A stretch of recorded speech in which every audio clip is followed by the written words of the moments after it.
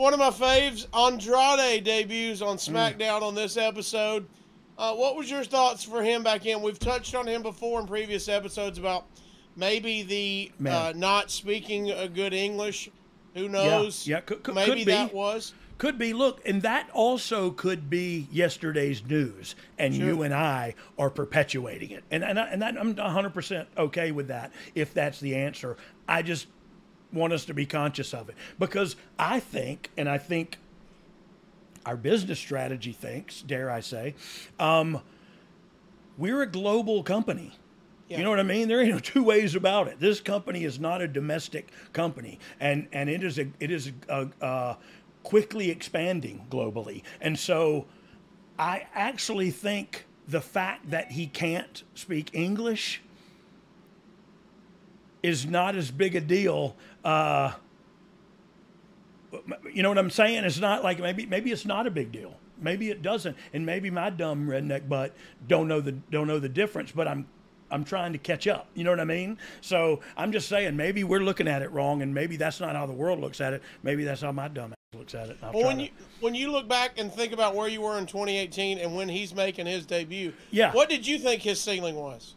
I did whatever it wanted to be. Yeah, honestly, yes, because I knew he could go, and I knew immediately I wanted him and Ray in the ring because I knew they were ratings, and I knew they were eye openers for people just like me who watched when Ray and all those people came into WCW.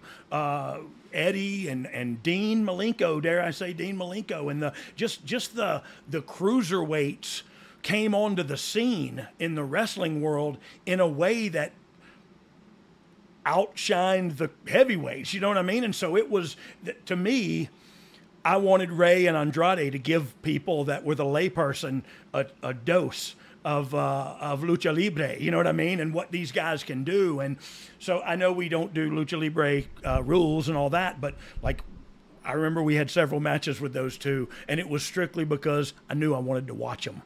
And story to me sometimes be damned. You know what I mean? Like we got to the story of I've said this before, but of Shawn Spears and Shinsuke Nakamura. Just because Shinsuke Nakamura said, "I'm going to beat you in the last man standing." I don't know why I'm Spanish speaking all of a sudden. He said, "I'm going to beat you in a last man standing match, and then I'm going to count to 10." And he said that on TV, and then on Twitter, Shawn Spears said, "Did somebody say 10?" I know that's not funny to anybody except me and Johnny Russo, but a match happened like that on SmackDown, and a good match, and it was a good leader into the pay-per-view for Shinsuke. Anyway, I love wrestling. I love the fun of it, though. Man, if you take yourself or it too seriously, you kind of piss me off.